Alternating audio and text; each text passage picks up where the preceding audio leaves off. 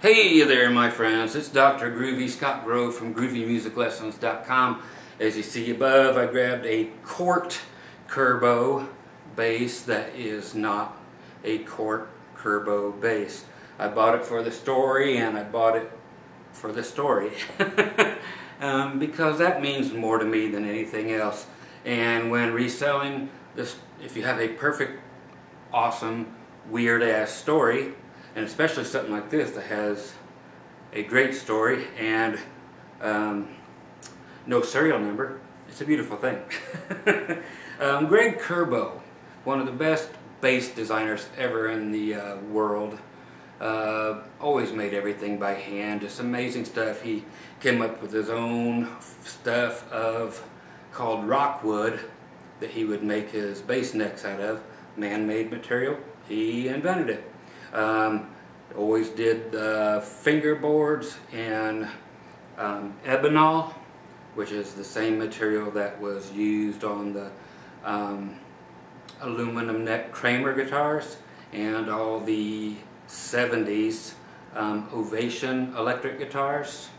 So just amazing feeling fingerboards. As soon as rosewood goes out, I hope they bring ebonol in on everything. Nobody likes everything else.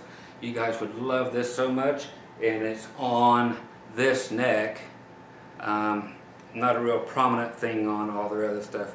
My Monster Curbow from Greg. Again, he died in 2005, August 2005, from a brain tumor at 48.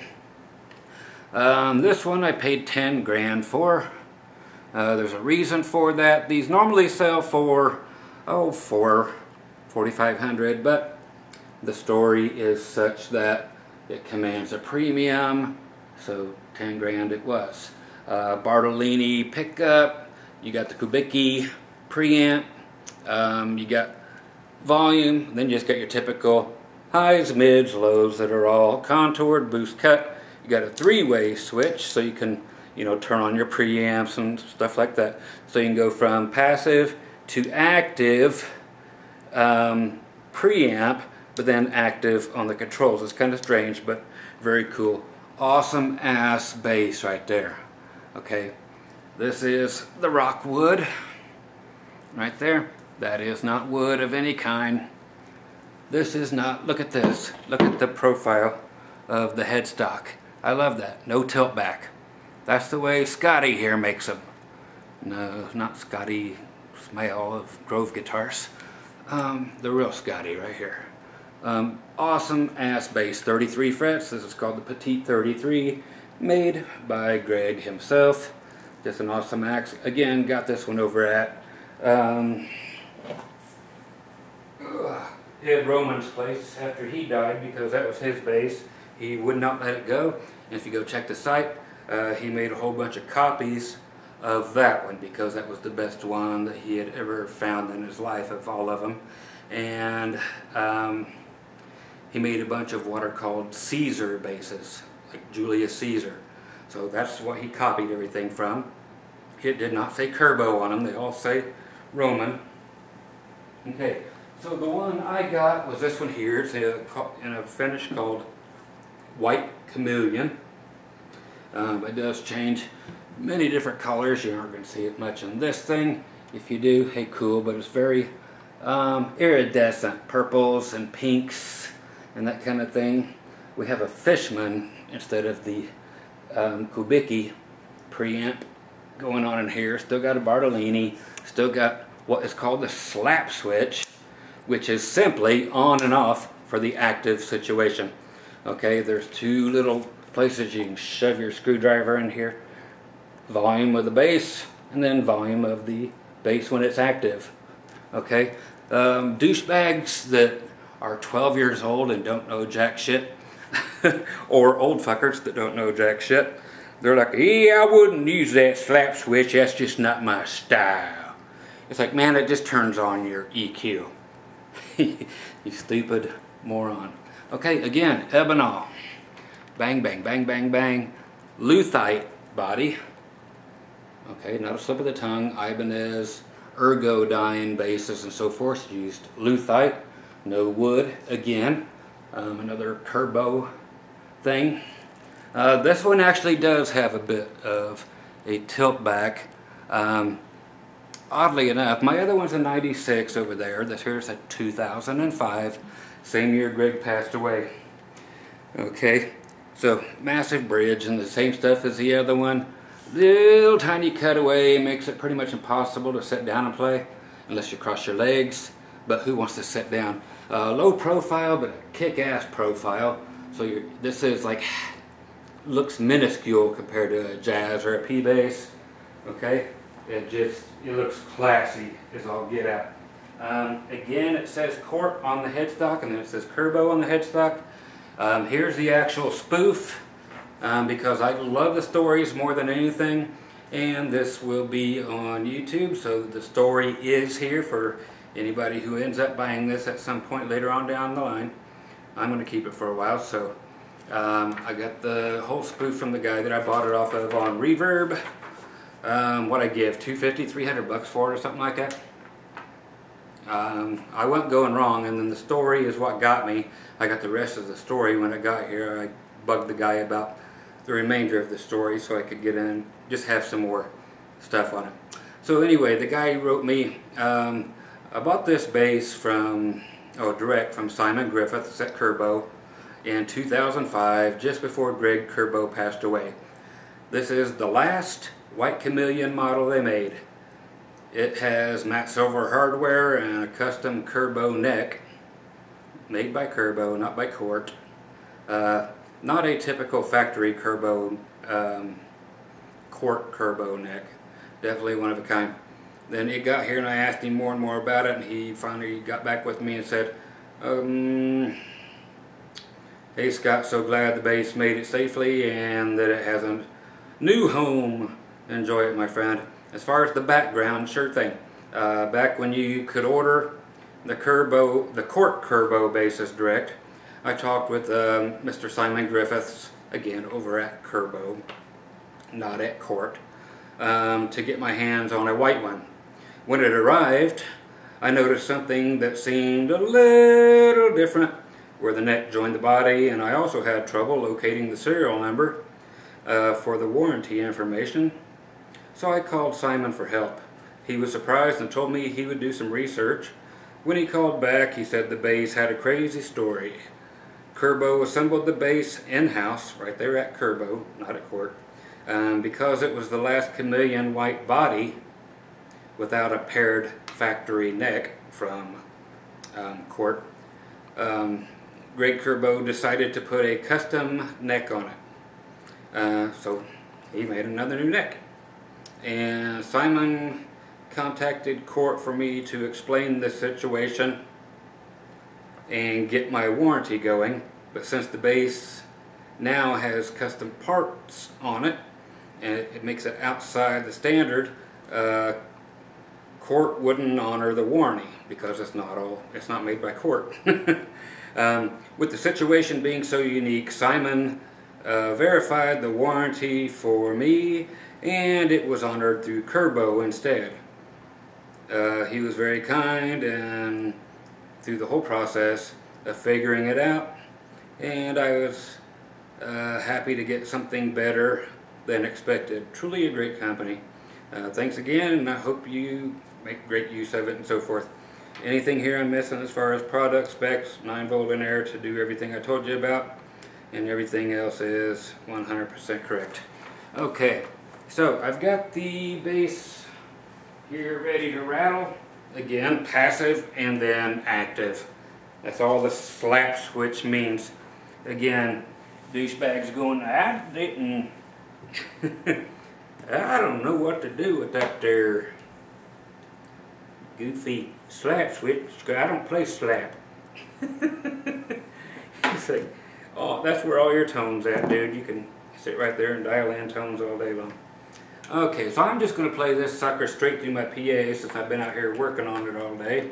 Again, and 5 new acoustic guitar videos going up today. I put 3 other videos out earlier on the regular channel, this channel, and then I've got, if you guys were looking earlier in the week, there was a blue hardtail PRS SEEG that came up for sale. It was on for just a couple of minutes, and then yours truly did buy it now and snuck it away from all of you for half the price. So you're welcome. And then I got another guitar from one of my buddies, traded in the Strat for a cool FIGA guitar that I'll show you here in a little while. So lots of new stuff coming on here. Let's get the bass going and do it on. I'm running through 8 10s, 4 8s, and a horn, and then just going through one of my compressors. I've got 17, 18, 20 compressors in that particular rack. Okay. Where is that sucker?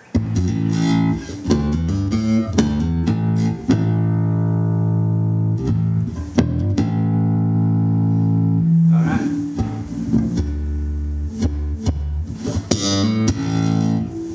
Okay, so compress like a bitch, just the way I like it. Let's get this down on the axe so we can do a little bit of stuff. Okay, so this is typical finger action. Okay, just my country stuff.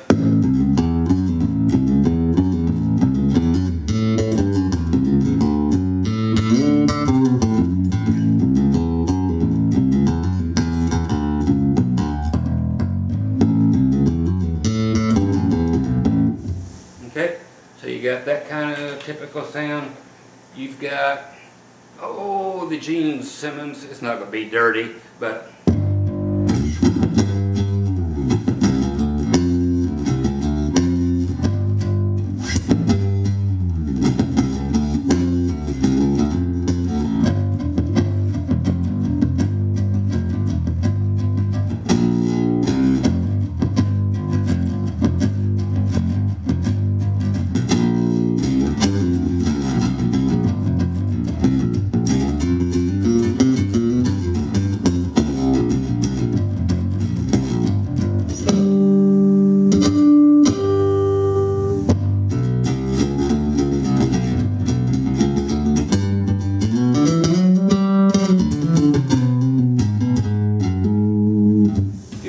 some typical more sounds.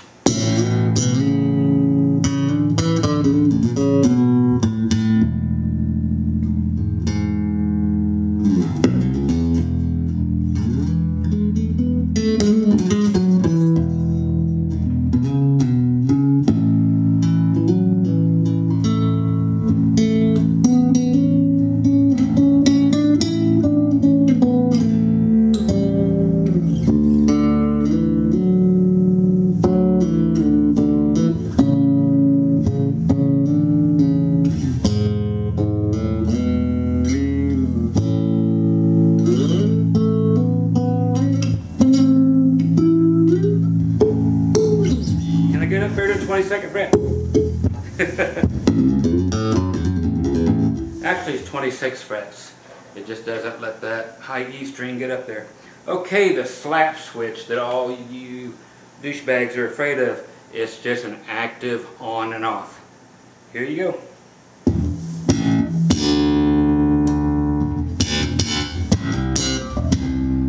Okay, there you go. Slap switch. That just means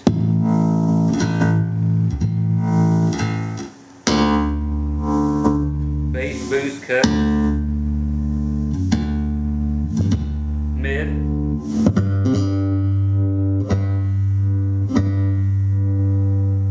and highs.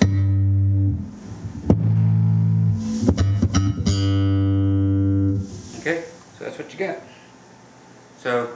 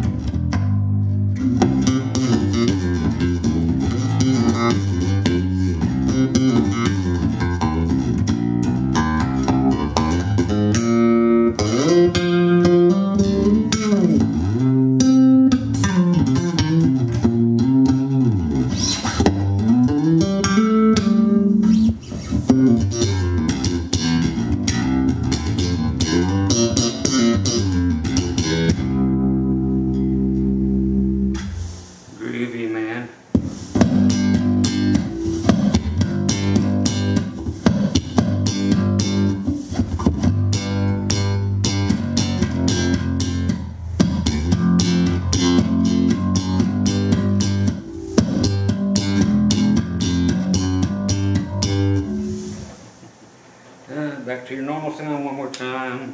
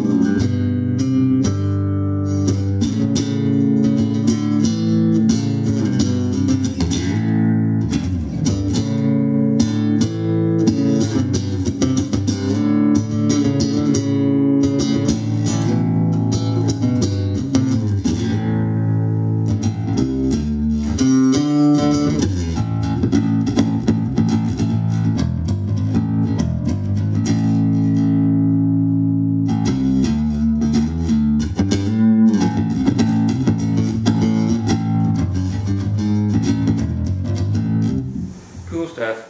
Anyway, so that's the bass. A lot of compression on there. Always overdo the compression, but hey, you get an idea. So an awesome bass with 0 serial numbers, and right before Greg passed away, just trying to save whatever was left of what was around before he kicked it. Awesome luthier, awesome dude. Again, passed away 48. Mighty young. So I got a lot more stuff to show you. Cool things coming in. More and more coming in. And the sound video I will be doing very shortly. Got just a couple more pieces to come in. And it will be a long video. I'll throw you a couple more bones on that. But otherwise it will be a paid video that will put the whole former Yamaha Bible to shame. And again, this will be component systems as opposed to digital, or as opposed to a little powered head. That can do in a pinch for 10 bucks. Anyway, fuck you, $5. You guys be awesome. I'm going to sit here and play with some toys. Bye.